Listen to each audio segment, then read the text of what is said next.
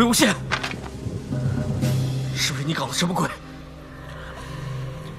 不是我不谦虚啊，如果是我要搞鬼，想必你家宗主现在伤的，恐怕就不是一条手臂那么简单了。金宗主，你可还记得当年在金陵台上，秦素给你的那封信？告诉秦素，你干的那些好事的，是秦夫人以前的侍女碧草。可是碧草为什么会突然决定抖出你的那些事情？难道她背后就没有人推动吗？还有，你关起来的那位思思姑娘，是谁救走了的？又是谁教她和碧草去了云梦江市，当着所有人的面抖出你的秘密？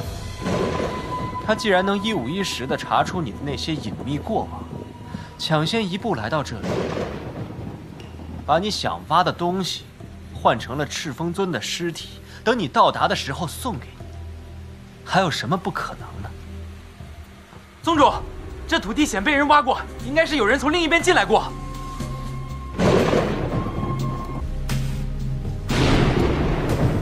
金宗主，你有没有想过？今晚你是螳螂，但是你背后还有一只黄雀呀。那个一直盯着你的人，此时此刻，说不定就藏在某个角落，窥视着你的一举一动啊！不对，说不定他不是人啊！魏无羡，你少做这些虚张声势的恐吓之语！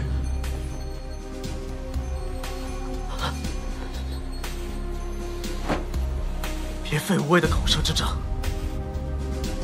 待我毒散了，立刻点好剩下的人，整装出发。是。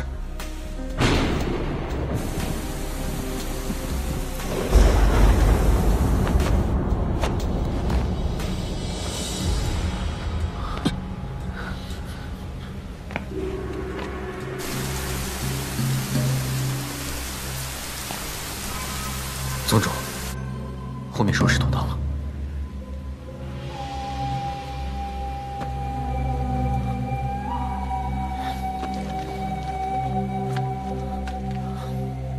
先把你的伤口处理一下。是。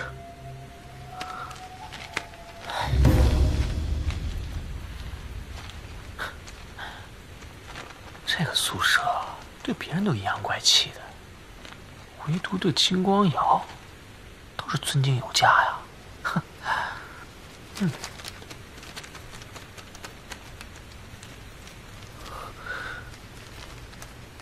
转身。竟然是你！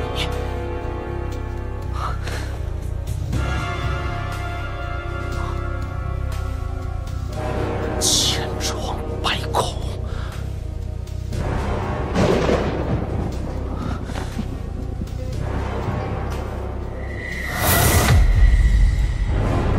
真是踏破铁鞋无觅处，得来全不费工夫。二哥，这是怎么回事啊？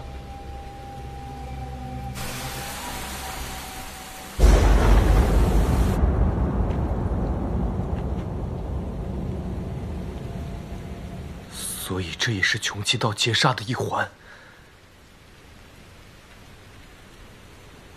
你让我们召来魏公子，就是因为你早知道金子轩会因为千疮百孔咒而去杀他。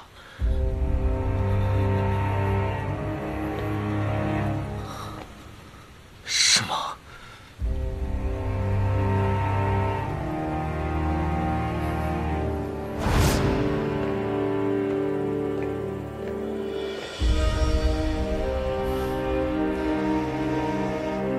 子轩，你和魏公子是不是有什么过节？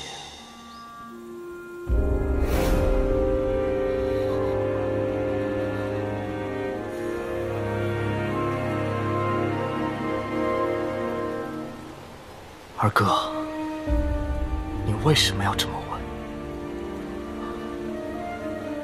那还用问吗？如果金子勋没有中咒，后面的一切根本就不会发生。一次劫杀，帮你解决了金子轩和金子勋2个平辈子弟，为你继承兰陵金氏，坐上仙都之位，扫清了所有障碍。苏涉下的咒，他是受谁指使？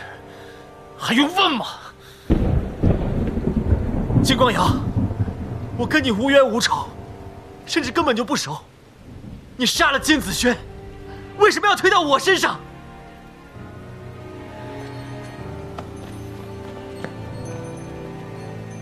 魏公子，你不是应该最清楚的吗？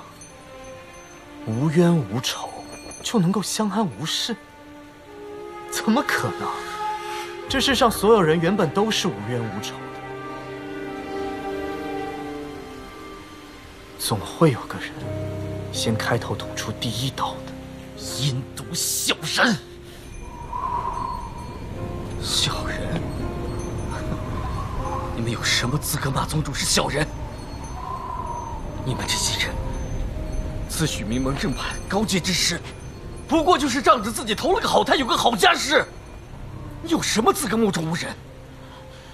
我们这些外门弟子就不是人了？如果我有能力自保，我会比别人要挟，会被你们兰家像扫落叶一样，说逐出家门就逐出家门吗？会。你背信弃义者，姑苏来世不留。韩公君，我真是讨厌你这种高高在上的态度。就因为那点小错，你就永远不能放过我？仿佛我一生下来就低人一等。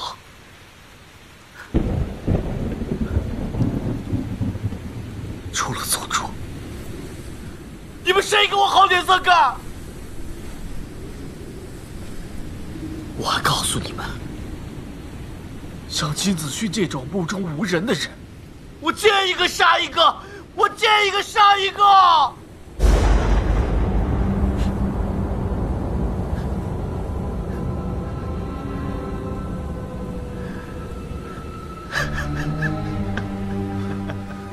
你笑什么？没什么，我只是没想到。你想到什么？我只是没想到，你们害了这么多人，就因为这个。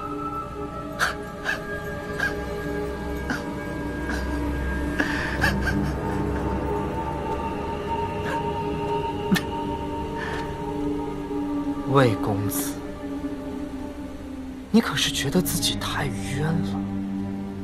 其实不冤。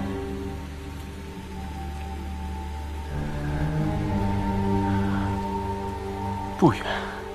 是啊，魏公子，你想想当年，就算我们不去对金子勋下咒，我想魏公子你迟早也会因为别的原因被围剿的。因为你这个人就是这样，说好听点儿，就是侠肝义胆、放浪不羁；说难听点儿，就是到处得罪人。除非你得罪过的人一辈子都平平安安，否则，只要他们出了什么差池，第一个怀疑的对象就一定会是你，第一个想要报复的对象也一定会是你，而这一点，你是没法控制的。就算当年在不夜天你没失控，那么你能保证这一辈子都不失控吗？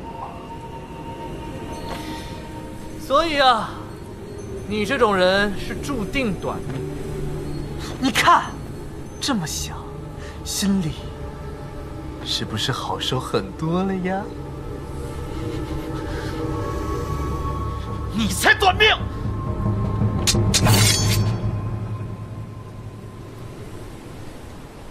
你这娼妓之子，为了往上爬，什么廉耻都不过。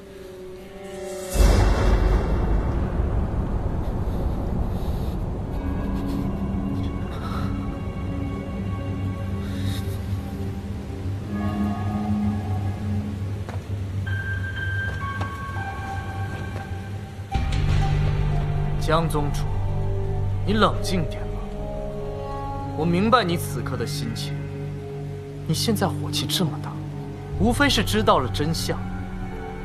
回想这么多年来的所作所为，你那颗骄傲的心感到了一丝愧疚，所以急于给魏公子之前的事找一个凶手，一个可以推脱所有责任的魔头。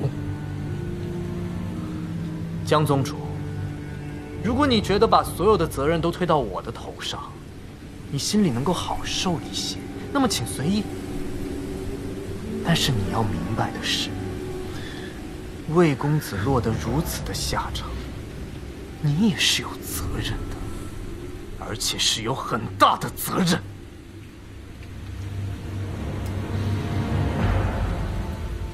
为什么那么多人都极力讨伐夷陵老祖？为什么有关的无关的都要发声呐喊？为什么他被一面倒的人人喊打？真的只是从众吗？当然不是。有一部分原因在于你呀！你闭嘴！唉，射日之争后，兰陵金氏、清河聂氏、姑苏蓝氏3家相争，已经分去了大头，而你刚刚重建了莲花坞，身后还有一个危险不可估量的魏无羡。你觉得其他家族会高兴看到一个拥有如此得天独厚之势的年轻家主吗？所以啊，江宗主，但凡你从前对你师兄的态度好一点，显得你们之间的联盟坚不可摧；或是事发之后你多一丝宽容，让别人无从挑拨，事情也不会变成后来的样子。秦光瑶，你真毒啊！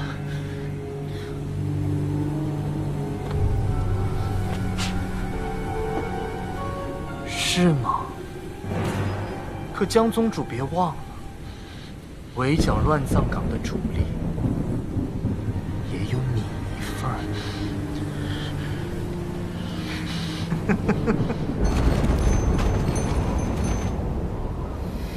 一句娼妓之子，换了这么多话，看来这娼妓之子，当真是金宗主的逆鳞啊！也难怪你会杀掉赤峰尊了。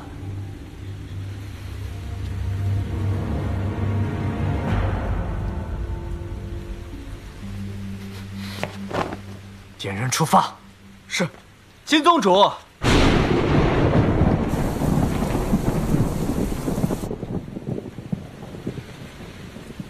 你是怎么杀的赤峰尊？不如也给我们讲讲。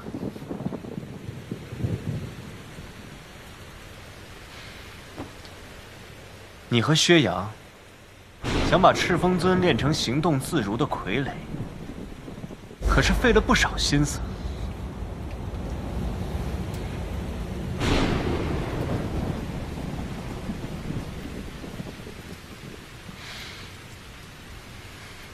你难道就不怕吗？我怕什么？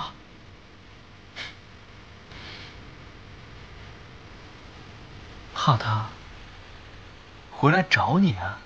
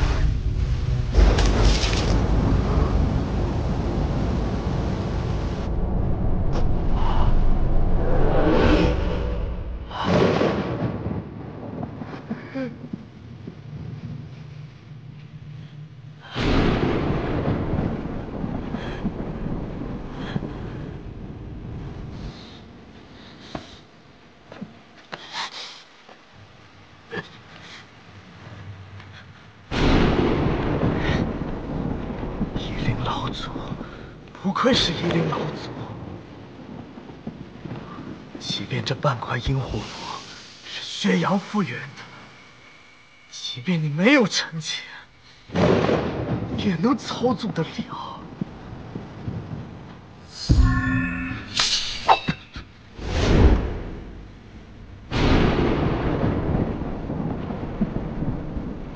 泽无惧，你恢复灵力了。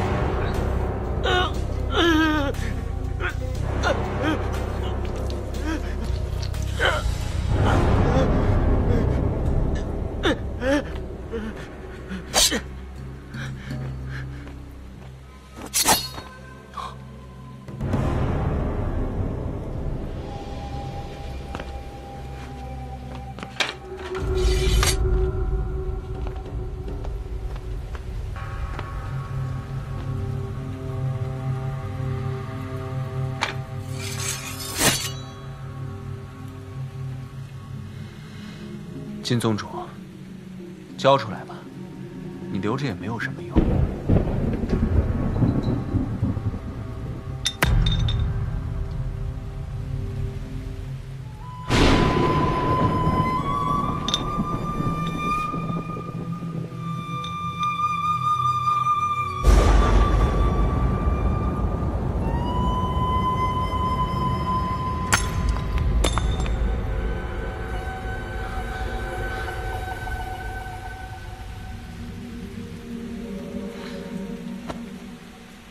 金宗主，我能不能问个问题？你这阴虎符是拿什么炼的？单凭薛洋的那一块，应该是炼不出来的吧？随手捡的。金宗主真是好运气啊！随手一捡，就是仙门百家趋之若鹜的阴铁。既然你猜到了，又何必问我？所以从一开始。 从那个时候起，你就已经觊觎阴虎符了？恐怕更早吧。你和薛洋第一次合作，是在不敬事的时候吧？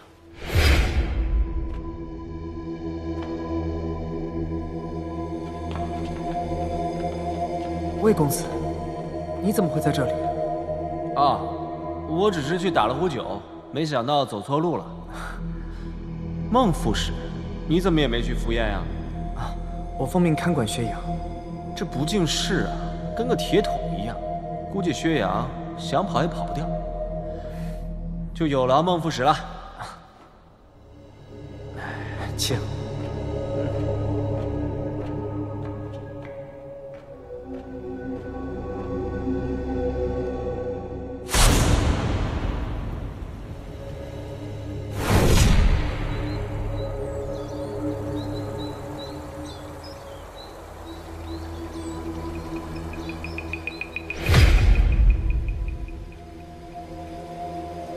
算是吧，哼，倒是承认的痛快。事到如今，多做一样，少做一样，还有什么区别吗？你和薛洋合作，就是为了试炼阴虎符。薛洋当年私藏了一枚阴铁，他想要救小星辰，所以跟我合作。 尝试炼出阴虎符，谁知道就算合我二人之力，也只能练出半个阴虎符的威力。魏公子，有一件事我百思不得其解，一直想问你。什么事？当年，就算是我也以为是你抢了薛洋手中的阴铁，才练成了阴虎符，结果却不是。你是想问我如何得到的阴铁，对吧？正是。这还是薛洋告诉我的。所有人都认为这世上的阴铁只有4枚，其实不然。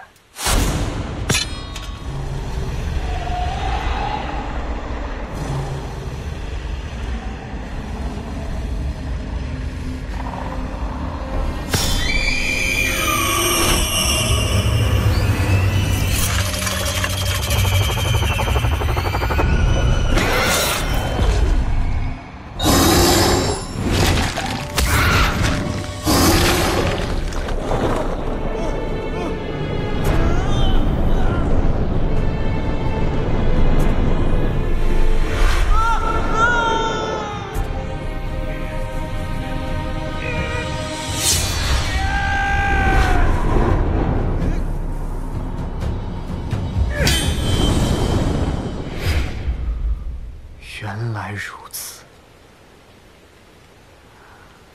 四方之气尽归玄武，原来竟是这个意思。你做了那么多错事，费尽心思，都只是为了觊觎阴虎符。不全是。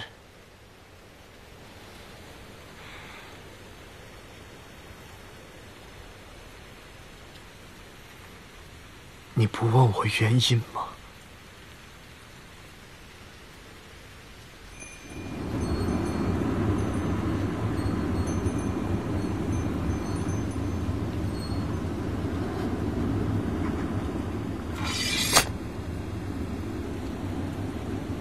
之前，我不是不知道你做过什么事，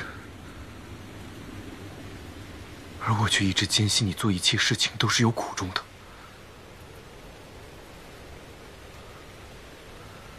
可是现在，你为民做的也太过了，我不知该不该相信了。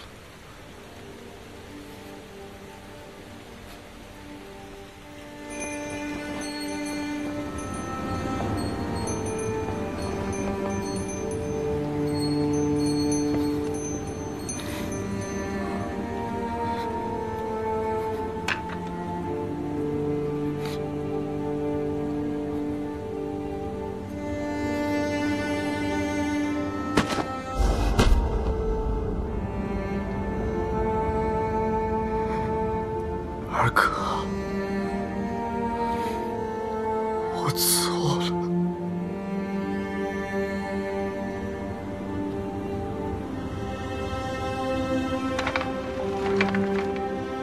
那个，金宗主，咱们别说话，好好动手。咱们就只动手行吗？二哥。你我相交多年，无论怎么说，我对你如何，你是知道的。我已无异于贤都之位，阴虎符也已经交出。今夜国后就要远渡东野，此生都不再回来了。你就看在这些的份上，